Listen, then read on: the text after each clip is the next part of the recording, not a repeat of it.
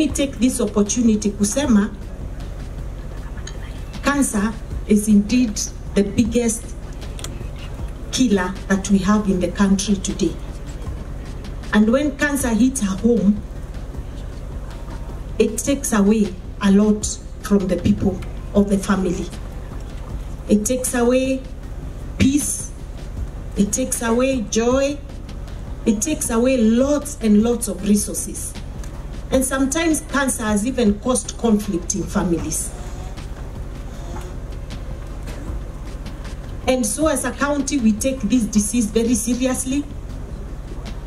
We do have a cancer center, but of late, since December, we have a big challenge because our oncologist was from Cuba. And when we advertised to replace her, we could not get an oncologist because there are also very, very few in the country.